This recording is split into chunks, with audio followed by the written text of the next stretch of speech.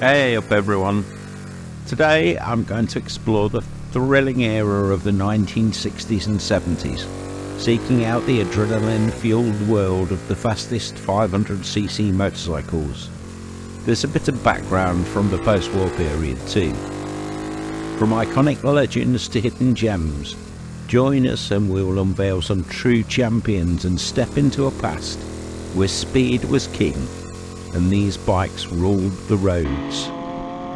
We have looked at the 250cc motorcycles that broke the 100-mile-an-hour barrier in a previous video, and today I'm going to look at the 500cc motorcycles that came before them.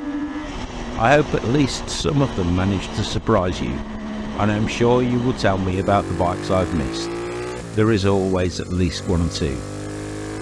As with the 250s, I've tried to stick to production motorcycles and out of the showroom speeds. But you have to remember, it was a very different world. I can't vouch for the accuracy of any factory quoted figures, and remember, there's always a trade-off between acceleration and top speed.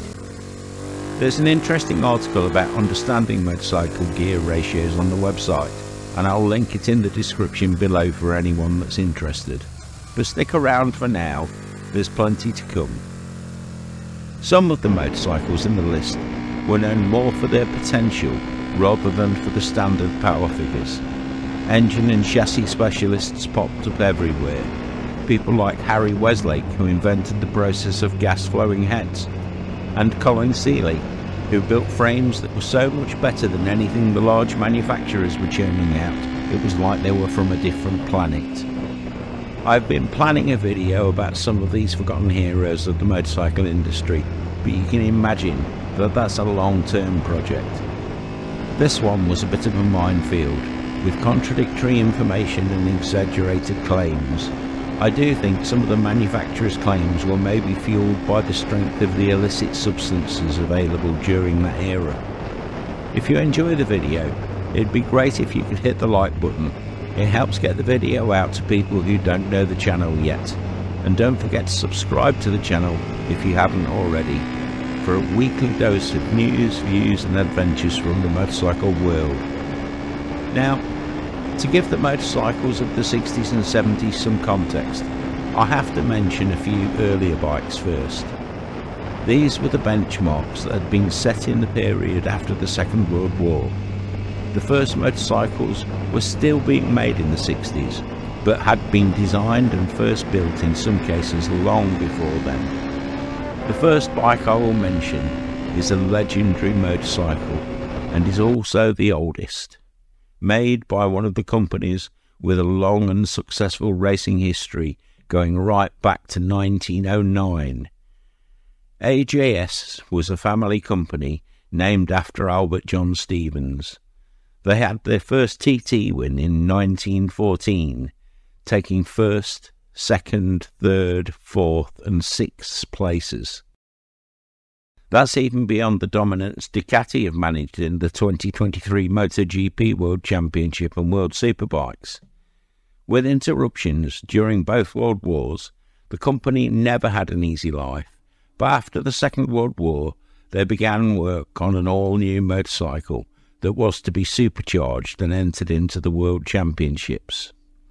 Unfortunately for AJS, the rules were changed to ban superchargers, and the motorcycle had to be reworked to make it eligible to compete. The result was the AJS E90 Porcupine. This is the original horizontal twin, designed where the engine had been laid flat, so there was space of the supercharger above. The radical design was reworked to produce over 40 horsepower at 7,800 RPM in the early 1940s.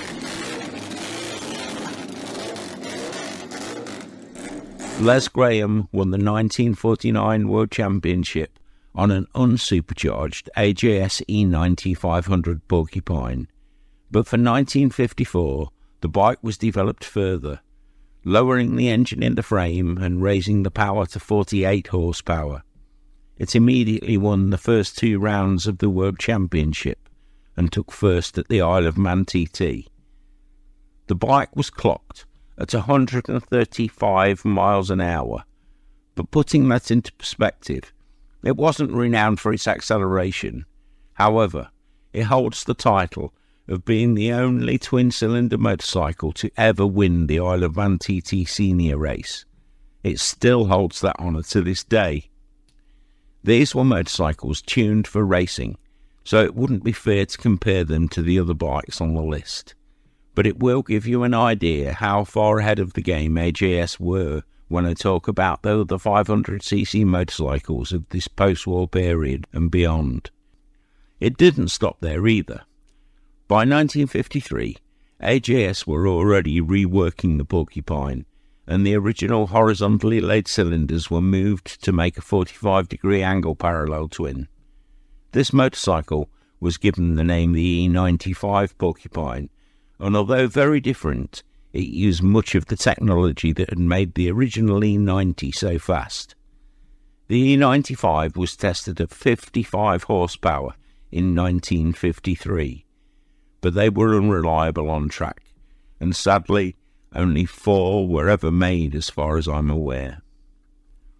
Associated Motorcycles and the AJS name eventually ended up in the hands of Norton Villiers Group in 1966. The factory was turned over to making the then new Villiers Star Maker engines, and AJS faded away from the racing world. I will also give a brief mention to the now legendary 5TA. It did only produce around 27 horsepower as standard, but it changed the focus of the British motorcycle industry going forward. Edward Turner will have seen the success of the AJS twins, but he would bring a cheap and powerful twin-cylinder engine to the masses. The next motorcycles that need to be mentioned are the 1955 Velocette Venom and the 1956 Norton Dominator. These were both 500cc motorcycles that could not only break the 100 mile an hour mark, but hold that speed. The Velocette Venom was an expensive handmade 500cc single that produced around 34 horsepower and weighed around 175 kilos dry. It has the honour of being the first motorcycle to average over 100 miles an hour continuously for 24 hours. No 500cc single-cylinder motorcycle has broken that record to this day as far as I'm aware. The Norton Dominator was an attempt to build a motorcycle that was better than the Triumph 5TA Speed Twin.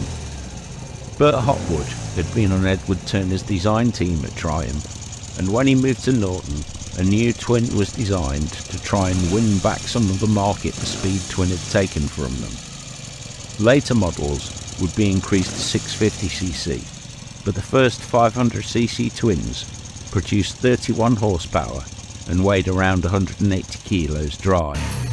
They would easily hold speeds of 100 mile an hour. They were smoother and easier to start than the big singles, and along with the 5TA and the various BSA twins, they would set the path for the British motorcycle industry going forward. I have to mention BSA here too. They had been building the 500cc single-cylinder BSA Gold Star since 1938. It was a proven winner, and by the 60s it was producing 48 horsepower and 38 Newton meters of torque, and weighed around 172 kilos dry, giving it an incredible top speed of over 110 miles an hour. It continued in production until 1968. Built for speed alone, the 500cc single was notoriously hard to start and ran like a two-legged camel at low revs. But get it on the track and it was a different story. One last mention before we start the main list is for the Matchless G85CS. AJS had become part of the Associated Motorcycles group, and Matchless were their bread and butter brand. Matchless used the latest AJS engine in the G85CS, which was a thoroughbred scrambler. It was built in 1964 and produced 41 horsepower and 43 Newton meters of torque, and weighed in at just 145 kilos dry. If it had been geared for top speed, who knows how fast it would have gone. but it was geared low for competition scrambles, so top speed is not a fair way to judge it, but it does deserve a special mention here. Now we come to the 1960s and the start of the list proper, and it's another list that has to be done in date order for it to make any sense. Into the market I've described above, in 1965 Honda released the CB450 Black Bomber. The CB72 250 Dream Twin had been a huge success, and Honda won to some of the large capacity market dominated by the British twins and singles. The Black Bomber did compete on performance with many of the bigger bikes on the market. It produced 45 horsepower and 37 Nm of torque, and weighed about 185 kilos dry. This gave it a top speed in excess of 103 miles an hour. The CB450 wasn't a cheap motorcycle though. The engine was a double overhead camshaft design, and it had a 180-degree firing order. Both of these things made it appear new, different and exotic, but it wasn't the commercial success of the CB250. It just didn't offer any significant gains in performance over some of the motorcycles already established in the world markets.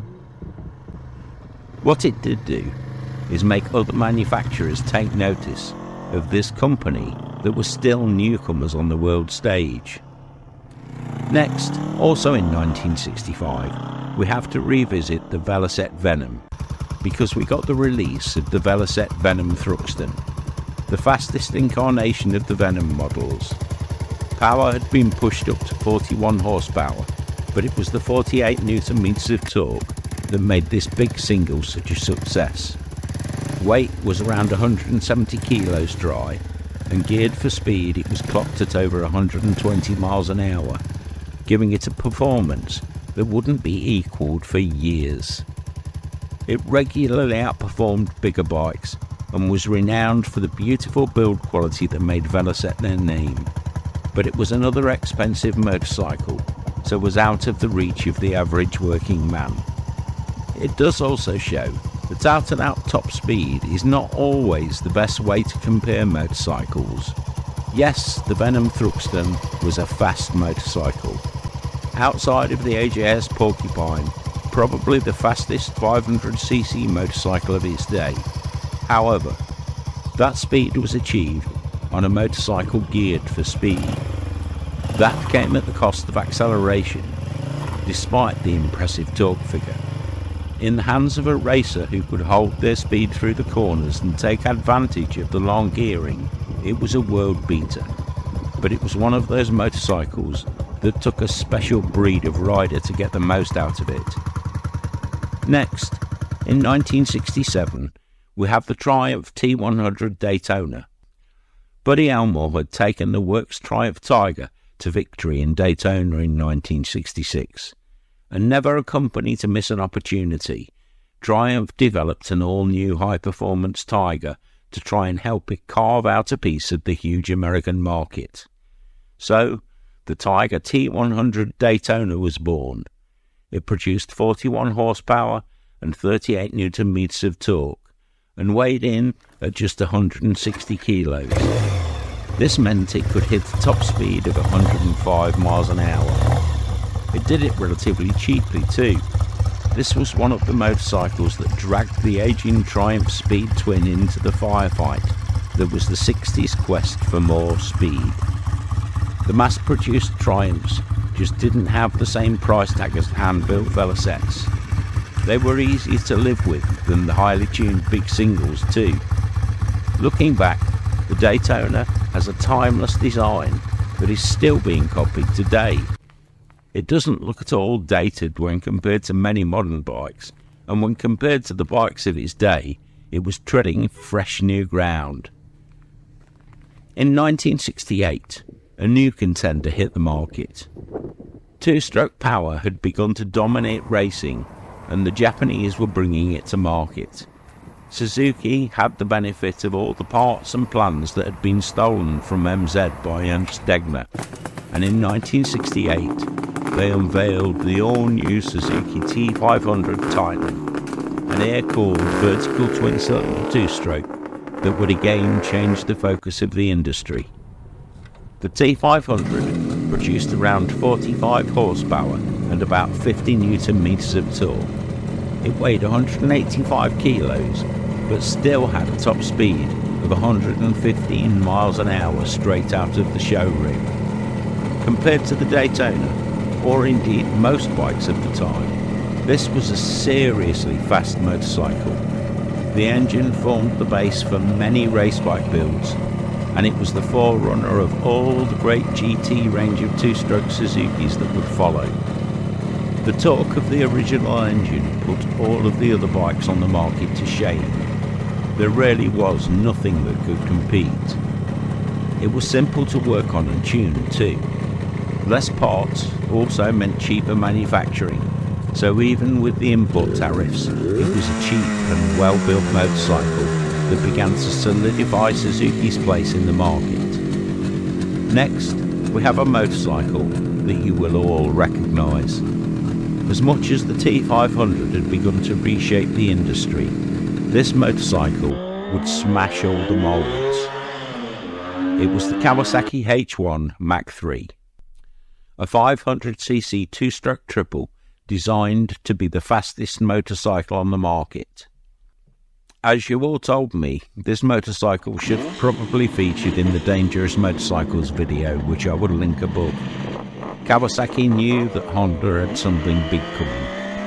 They almost certainly knew some of the details of the CB750 project. They had their own big four-stroke in the pipeline, but the Z900 wasn't going to be ready. In the background, a project had been planned, and they'd been experimenting with inline and L triples. They decided on an inline three-cylinder two-stroke and were determined to make it the most powerful production bike available to steal Honda's thunder. As such, shortly after the release of the CB750, the first Kawasaki H1 Mach 3 rolled into dealerships. The CB750 was big, powerful, comfortable and refined. The Kawasaki was only one of those things. It was built for one purpose: speed. It quickly established itself as the top dog when it came to speed. The engine produced around 60 horsepower standard, and the torque was around 55 Newton meters, so it was significantly more powerful than the T500. But all the power was produced in a really narrow rev range that meant the throttle had only two settings: all or nothing. The design had been thrown together in a total of just 14 months, which meant very little research and no development had been done other than the engine. The chassis was poor, the suspension had the stiffness of cooked spaghetti, and the brakes might have well have not existed. But customers didn't care. They wanted the power, whatever the consequences were, whatever drawbacks the final motorcycle had. With a weight of just 175 kilos dry, the monster of an engine could propel this motorcycle to the end of a quarter-mile strip in just 12 seconds and could take it up to a claimed top speed of 124 miles an hour. Just a note here, the Honda CB750 had a claimed top speed of 123.6 miles an hour. So the 124 mile an hour claimed speed of the Kawasaki was very convenient. The reality is, both were fairly hopeful for a showroom bike, but the two-stroke tuners would make sure that the H1 was always first in the queue at the drag strip. The bike was raw, noisy, smelly, uneconomical and dangerous to ride, and customers loved them. With the possible exception of the AJS Porcupine, this was the fastest 500cc motorcycle ever put into production. It would retain that title right through the 1970s and much of the 1980s. From the ridiculous to the sublime, in 1971, Honda released the CB500-4. As its name suggests, it was the smaller across-the-frame 4 that Honda had built to complement the success of the CB750. CB500 wasn't quite as powerful as its big brother, producing 50 horsepower and 45 Newton meters of torque. But at 200 kilos, it was almost 25 kilograms or 50 pounds lighter.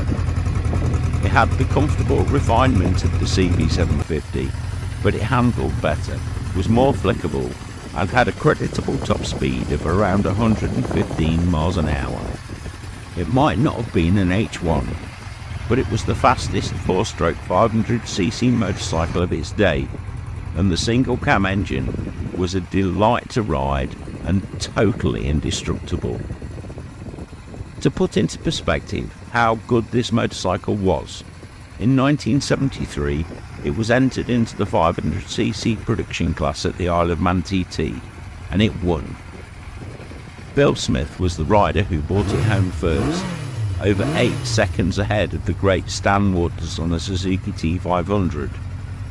I guess Kawasaki didn't get the memo. 1973 saw Yamaha fight back with an all-new 4-stroke parallel twin. The double overhead cam Yamaha TX500, producing 48 horsepower and 44 Newton meters of torque.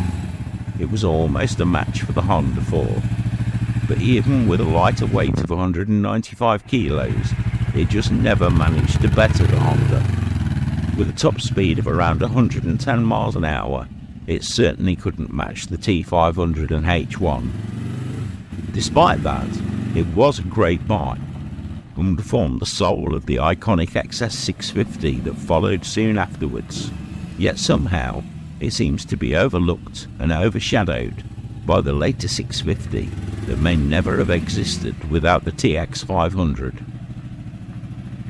3 more years pass with nothing significant coming to the market to challenge the H1 as the fastest 2-stroke 500, or the CB500 as the fastest 4-stroke of the 70's.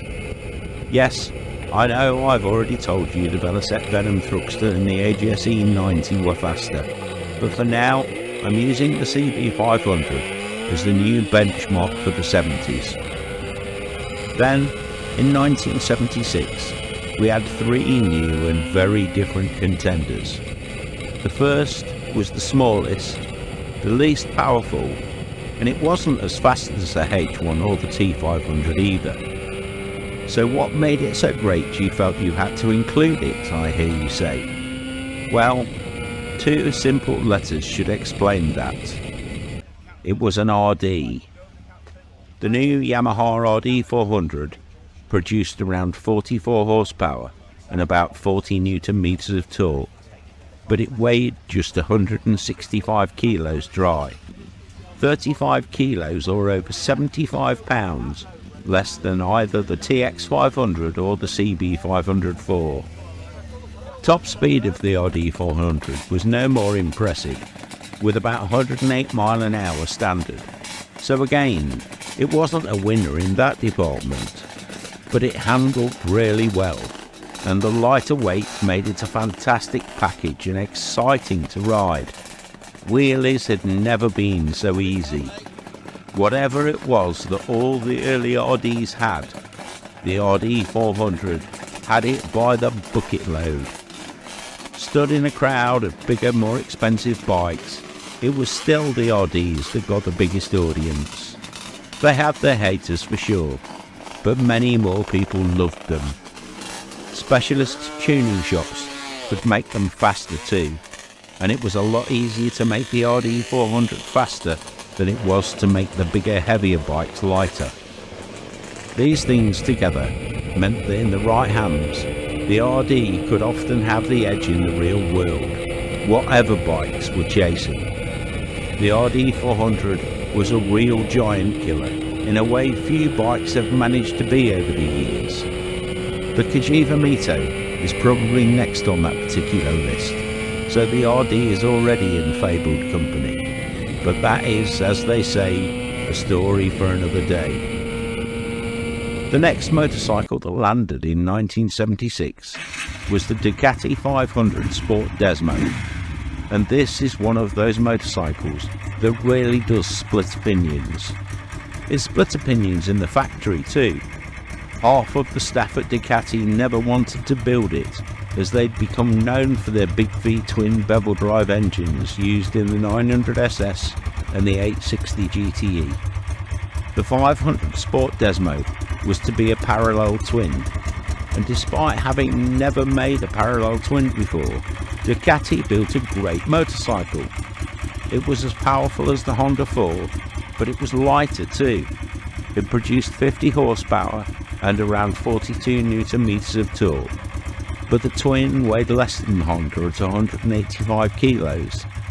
Top speed was around the same 115 mph mark, but the Ducati pulled better, with a consistently better quarter-mile time. However, it had another Italian to contend with that was following in its footsteps. That motorcycle was the Benelli 500 Quattro. Benelli had very definitely not purchased the Honda CB500-4 and then deconstructed it when designing the 750 Sage. They said so. The 500 Quattro was effectively 2/3 of the 750 Sage 6-cylinder engine, but was almost identical to the Honda engine. It was smooth and powerful, and a rival for the Honda at everything except what Hondas do best: consistent reliability. The Benelli 500 Quattro produced around the same 50 horsepower as the CB500 and had a claimed torque figure of just over 40 Newton meters, and a similar weight to the Ducati at 185 kilos. From that, they claimed a top speed of 118 miles an hour, which was slightly faster than both the Honda and the Ducati, at least according to the manufacturers it was. Remember, this was a motorcycle built when the Italian industry was fighting for survival, and despite the genuine quality of the build in general, there were inconsistencies and reliability issues. Jumping 3 years again, we come to 1979. I guess things run in 3-year cycles then. This brings me to the last motorcycle on the list proper today, although there is one more honourable mention. I will look at the 500cc bikes of the 80s and 90s in a future video. This motorcycle was fast, Italian, and the last roll of the dice for the company concerned. The Italian economy was dying, and taking the motorcycle industry with it. The 500 Sport Desmo wasn't the sales success Ducati had hoped for, and they needed a mid-sized motorcycle they could offer at a good price. Shrinking down the by then legendary 900SS engine should always have been the obvious choice. When they did, the motorcycle that was released was the Ducati 500 SL Pantah.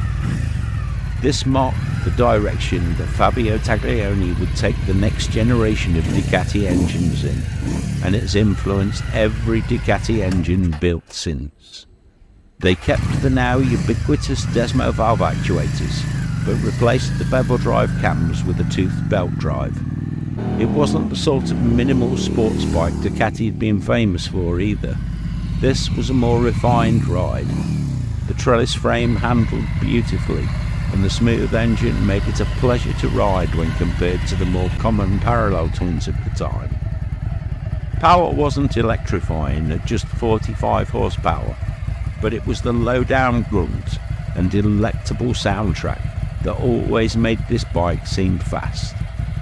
The official torque figure was 45 Newton meters, and the bike weighed around 180 kilos dry, but Ducati claimed a top speed of 121 miles an hour, making it, in theory, the second fastest 500cc motorcycle on the market after the Kawasaki H1. I'm not sure how accurate that figure was, as we know that the factories always stretch the truth, but it was a capable GT bike, despite being just 500cc, and it was no slouch.